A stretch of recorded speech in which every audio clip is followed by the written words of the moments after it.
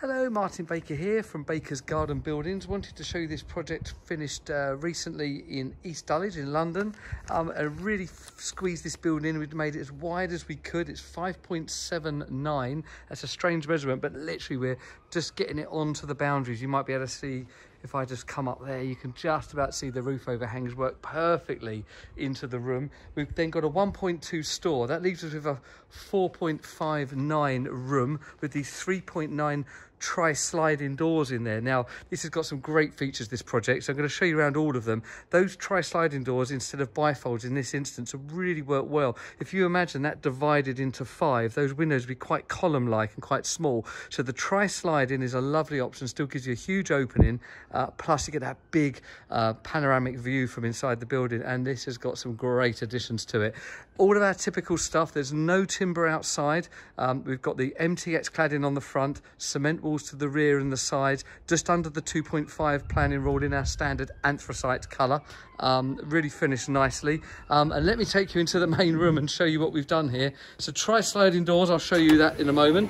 Inside, beautiful room, and the first time that I've been able to show you one of our new flat roof lights called an EM-Glaze roof light. If I pan around there, so this is an almost flat roof light, which gives a huge amount of light in here. It just totally changes the room and just makes it absolutely beautiful. Difficult for maybe you to tell, but yes, there's great. You see, as that light comes flooding in down through there, we can even upgrade to have little like LED downlights for the, or uplights, should I say, for the evening. The room itself is absolutely beautifully furnished, being used daily in lockdown by the clients. And then we are in a London property, so you've got to remember there's always space needed. So what we've done is on the end here, we've created some cupboards for all of the storage. Lovely shelving that we've done into those. They're around about 450 deep.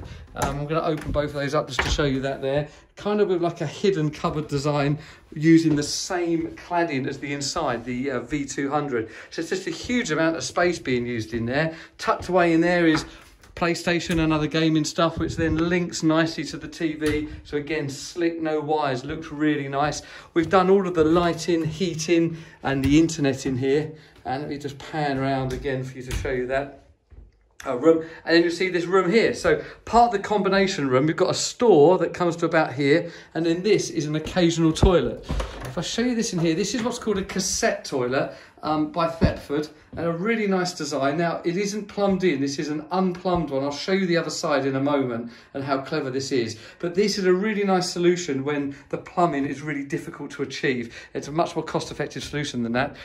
It's also worth, as I pan outside to say, believe it or not, this complete building was coming through the house. So the house you'll see here, a number of things had to come through. All the heights were confirmed to make sure that everything fitted through. So there's a really interesting design issues. We wanted these tri-sliding doors. They literally had 10 millimeters of space to go through the doorways. And you can see with those tri-sliders open how beautiful it is and integrated with the room. They're really cool because they actually work both ways. So we can actually slide those over. If I slide that now, you may be able to see me doing so.